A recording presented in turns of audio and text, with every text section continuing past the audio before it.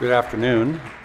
The term storage is very loosely used because it means a lot of things, a lot of different things to a lot of different people, including customers and companies in the energy business, as well as grid operators. So at the end of the presentation, I'll be talking substantially about compressed air, but I want to put it into context in terms of how storage actually operates so that you get a good context as we go forward. Just a little thing about the Canadian Energy Research Institute. We've been around since 1975.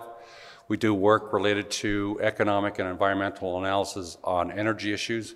We look at oil, gas, and electricity in both the supply and the demand side, and we cover much of the country in terms of these various issues. Sometimes we're focused on oil and gas in Western Canada, sometimes we're focused on electricity in Central Canada, et cetera, et cetera. We're a not-for-profit organization. As such, we're relying on funding from different organizations. Our three core funders include the Canadian Association of Petroleum Producers, the Government of Canada, and the Government of Alberta. We're also funded by other industry organizations and other governments, as well as the Ivy Foundation. And in addition to that, we have a number of outreach activities with a number of organizations across the country. So I'm going to take you through our project that we've done. It's not even finished yet. Actually, it won't be out for another couple of weeks. So this is the very first time our information is being presented to the public. Keep in mind that all of our research is public and it's free and it's on our website, and we've got some various pieces of information related to the oil and gas market that might be of interest to some of you if you want to just go on our website.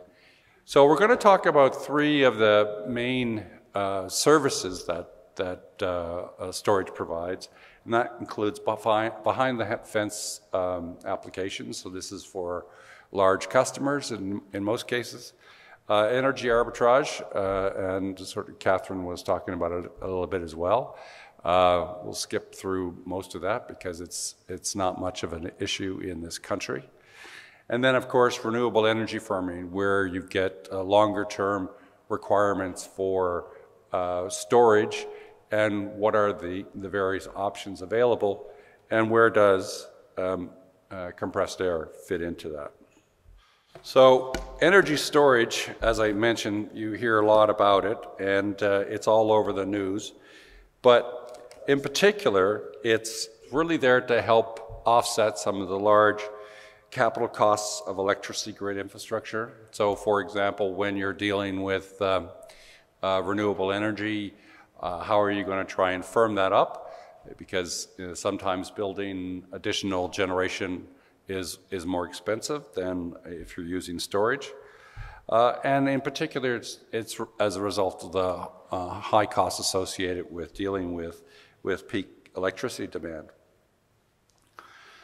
Energy storage is also being considered as part of the overall smart energy evolution. So smart grid evolution, which gets into how you can maximize the use of your grids and reduce the amount of additional capital you need to put into that.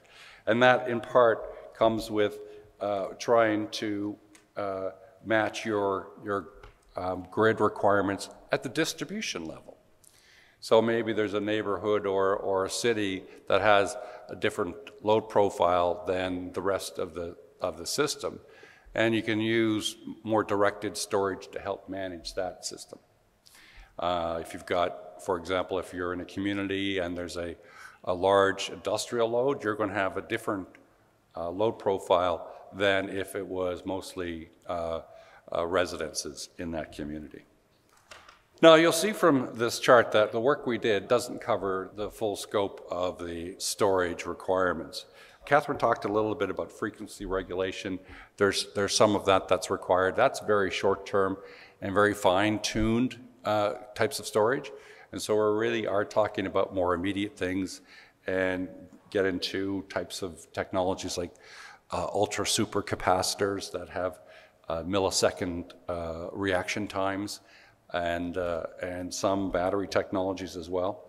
Transmission and distribution services, we didn't really get into that because we were really focused on what most provinces are looking at now, which is the integration of renewable technologies. And that really drives a lot of their concern about energy storage. And sometimes when they build these storage projects, they'll build some of the transmission and distribution services into that. But there's other times when you have congestion issues where you could build storage right in those congestion areas to alleviate the congestion on the system. These are very unique situations and can be quite expensive if you have alternative requirements, but storage can sometimes be a reasonable solution for those areas. So we focused on behind the meter and bulk energy services. So let me just take you through that. So the number of types of storage technologies out there is vast. And you can see here, we list things such as supercapacitors, flywheels, lithium batteries, lead acid batteries, flow batteries, which are more related to liquids moving back and forth, hydrogen and fuel cells, pumped hydro, and compressed air energy storage. So there's a vast amount of options available, and each option has its own unique characteristics for which it fits into part of the overall requirement for services on the system. One size does not fit all. One technology does not fit all. So when you talk about things like batteries, if they're looking at large-scale, long-term requirements for the grid, batteries might not necessarily be the best approach to take. So our study, we looked at 3 cases. We're looking at bill management on the customer side, and that's really related to managing their peak demand charges. Bulk energy arbitrage, buy low, sell high, and renewable energy firming, which is principally the issue we were dealing with in much of our analysis. The 2 metrics that we were using was internal rate of return, because for cases 1 and 2, those are really business decisions to make some money, right? In case 3, we were really looking at the levelized cost. And the levelized cost is what is the least cost available technologies that can be used to provide that same service. So in the case of renewable energy firming, there's a number of different technologies that can be used. Of course, the cheaper ones should be the ones that are most often chosen because we're trying to minimize the overall cost to the system. So the technologies generally now are high. The opportunities right now are small. But that's not going to stay the case going forward into the future. There's a lot of declining costs that's being observed now and into the future. This is similar in a lot of respects for a lot of pieces of the electricity system. So when we're talking about generation technologies, the price of natural gas, the price of wind, the price of solar has all come down. Even the price of coal, carbon capture and storage has come down. Even the price of nuclear has come down. The price of new transmission lines is coming down. The use of direct current transmission lines versus alternate current transmission lines means that smaller line losses and longer distances. Things that we couldn't do before, we're going to be able to do now. Going farther and farther into the north to bring down whatever type of energy source you're looking for. We're broadening our horizons because we can go farther. So when we look at the fact that these costs of getting generation to customers is going down, that means the business case for storage becomes that much harder. What we did in terms of our studies, we did a number of analyses looking at the long-term costs of the different storage options. And we've got 6 here. We have pumped hydro, the compressed air, hydrogen-based fuel cells, flow batteries, lithium-ion batteries, and lead batteries. And you can see from this chart that, in particular, the pumped hydro and the compressed air are based on mature technologies. There's not a lot of room. There is some room. I mean, the stuff that Catherine's doing is, of course, a very good example. There is some room, but there's not a lot of room to move to a much cheaper option than what we have right now. We're using well understood technologies, we're using well understood physics. There's not much room there. In terms of the other ones, though, there's a significant room for technological improvement and therefore cost reductions. And this plays into our overall analysis that we're talking about. So the first application that we're dealing with here is bill management using behind-the-meter storage. And we were looking at commercial and industrial customers and identifying those customers in our analysis where the demand charges were significant. And unfortunately for Ontario, this is a great place where demand charges are significant. So you can decrease those charges by shaving the peak demand, either through storage or just cutting out the activity for a period of time. So for those that have the ability to just shift the work to a different time, that's actually the cheapest option. But if they don't have the ability to shift to a different time, they'll use energy storage to cut off their peak during that time period. And it is all driven on the structure of the rates and the bills that they get. Now, when we did this analysis, you can see here, again, I recall that we used an internal rate of return. Much of these do not actually make any money until the mid-2020s. So these are secondary schools, hotels, hospitals, large offices, and strip malls. You get out to that time period in the 2025, 2030, it starts to make sense. But right now, because of the price and because of how the systems are built, you don't see that much of an opportunity for behind the meter. And in these cases, these are all battery options. We're not talking about compressed air, we're not talking about pumped hydro, we're talking about battery options and actually moving towards flow batteries as being the preeminent option in this case. When it comes to the second application that we looked at, which is arbitrage, which is of course very simple, buy low, sell high. First of all, you have to have a market where you've got the ability to operate there, where you've got multiple players. Now, for the most part, the only jurisdiction in Canada that has that is Alberta. There are some restrictions in Ontario you can play in that market, but there are a lot of challenges associated with the Ontario market compared to the Alberta market. So the Alberta market is really the purest market in terms of market clearing prices. What we found was, if you look at the types of options we were looking at, which is the compressed air, flow batteries, and lithium-ion batteries, none of them passed the test. The reason is the price differential between peak and base power is too small. So when you think about whatever the base rate is, the peak needs to be substantially higher. In this case, we didn't identify what the numbers would be, but in the range of maybe 100% or 150% higher. Right now, in most jurisdictions in Canada, the difference between the base and peak prices, if you look at some of the markets, is maybe 25, 50%. So not enough to make a difference. So arbitrage is for financial reasons, doesn't necessarily make sense. I mean, if it's needed for the grid in terms of managing the load, that's something different. That's when you would have a capacity contract. But if you're just looking at it to try and make money, you're not going to be making any money. So move on to something that's going to make you some money. This last one, the third application, which is the one which focuses a lot on compressed air, is really how to turn an intermittent source into a firm source.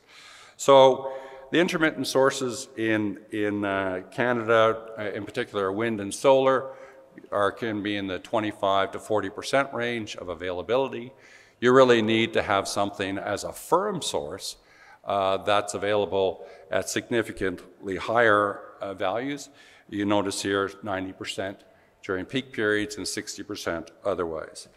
What we were trying to do with our analysis, as noted here, is to mimic the availability of a natural gas combined cycle turbine.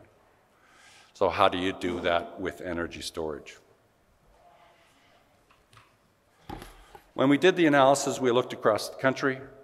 And of course, the wind availability is different in one province to the next. Alberta's got some of the best wind. BC's got some of the worst, which was surprising to me. Ontario's about in the middle. Right? Solar PV, again, Alberta's got some of the best, and BC's got some of the worst, and Ontario's somewhere in the middle. I think there's a little bit of pattern going across the country. We looked at different options. We looked at battery storage, both lithium and flow batteries. We looked at the hydrogen fuel cells, pumped hydro, and compressed air. And we were working with a unit that would be about 100 megawatts, which today can be more of the typical add-ons you're going to get. We're not going to be getting into the range of 800 to 1,000 megawatts, or if you think about the nuclear plants, 3,000 to 6,000 megawatts. That's not going to happen anymore.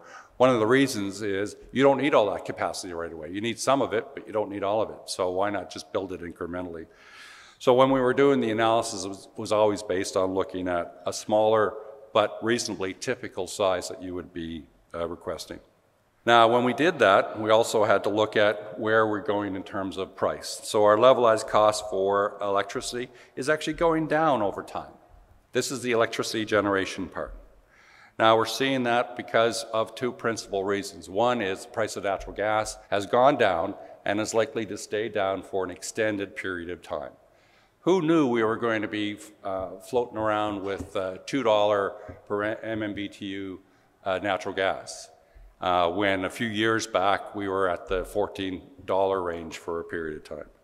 So when we looked at the attributes related to the storage, we wanted to make sure that we were fitting with the requirements of the service. So solar, you're looking at shifting from daylight to other hours, and we found that lithium and flow batteries were more economical to provide this service. So we're not talking about a long period of time, it's just a number of hours. In terms of interday and interweek, which is something that you would need for wind, hydrogen fuel cells became economical over time.